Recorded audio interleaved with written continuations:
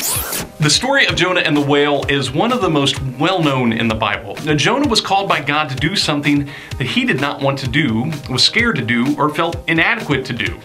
So Jonah ran away. His concept of God did not include omnipresence, omnipotence, or omniscience. He heard the voice of God in his spirit, but in his restricted earthly perception, he believed that all he had to do to quiet that voice was to move away from it. Now here's the rub. Jonah heard God, but he chose to try to ignore that voice by moving away from it. Much like if you lived next to an airport and decided to move away to get away from the noise. But Jonah's case, he had no idea that the airport was everywhere. There was no way he was going to be able to move away from the pleading to his spirit due to where he was. Another way to look at the airport scenario is that if you stayed in that home long enough, you would probably get used to the sound. When I visited Haiti a few years ago, I spent a week in a small village very far away from the big city of Port-au-Prince. There was no electricity or any of those kind of things that we consider normal in our daily lives. There were goats, donkeys, cows, chickens, horses, and dogs pretty much everywhere. There weren't a lot, but there were enough that the steady bleats and brays and neighs and moos and barks, they all kind of created this backdrop that we sort of got used to as the week moved on. I stopped hearing the animals as their constant presence was ignored by my ears. Our daily activity kept us busy enough that we didn't pay attention to the sound anymore.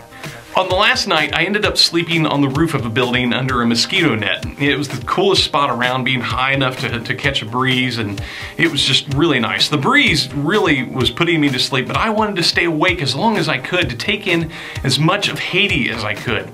To get into true Haitian culture, I was listening to a lot of Wyclef on my iPod that week.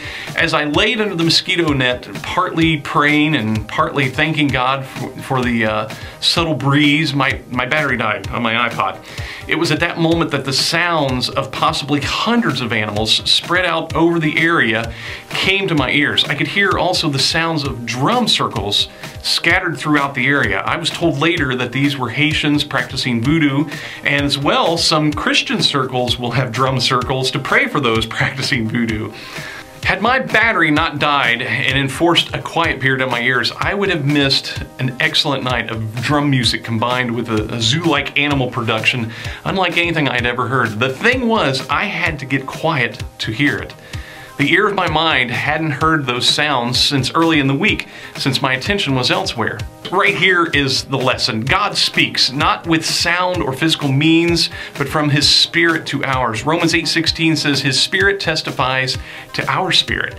But if our spirit is compounded with the noise of life and the happenings of our daily existence, we will always miss what God is saying. This is why it is so important to spend dedicated time in prayer and just being quiet before the Lord. But get quiet before God. Depending upon our individual connection to the noise of the world, we may find it difficult to get away and to get still. I once challenged a group of senior high students to sit in a room for several minutes. We just sat in silence. You should have heard the collective gasp of relief when I told them their time was up. We all saw how hard it was, and that gasp was a lesson in and of itself, but they all appreciated the time in the end.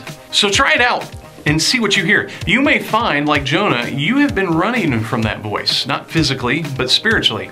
Or you may find that the noise of life has drowned out that voice. In either case, it's safe to say that there is a voice there, and I wonder what it'll say to you. Something to pray about, don't you think? Thanks for watching.